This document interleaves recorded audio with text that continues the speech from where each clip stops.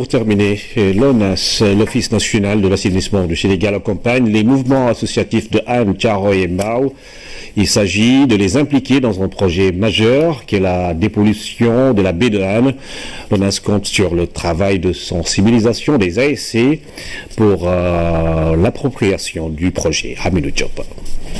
La baie de hann souffre toujours de la pollution des entreprises et des populations riveraines.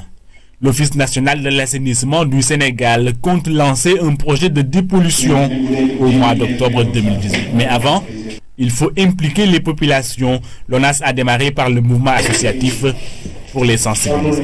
Nous avons une culture de responsabilité sociétale qui permet, naturellement dans la limite de nos moyens, de tisser un dialogue permanent avec les populations.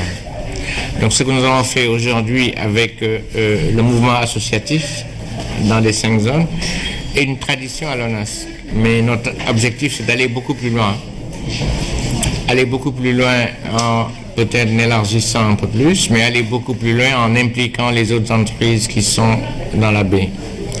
Il faut savoir que cette démarche est en parfaite cohérence avec la vision de son Excellence, le président Macky Sall, qui nous a toujours instruit la proximité avec les populations, mais qui nous a toujours instruit en cohérence avec la vision de l'ONAS, l'assainissement pour un cadre de vie,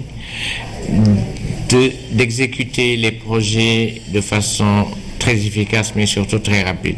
Depuis des années, cette partie du littoral dakarois attend avec impatience la dépollution. La baie de hann est victime de l'urbanisation anarchique et des rejets industriels. Avec ce projet de l'État du Sénégal, le mouvement associatif compte jouer les premiers rôles. Il a reçu un chèque de l'ONAS.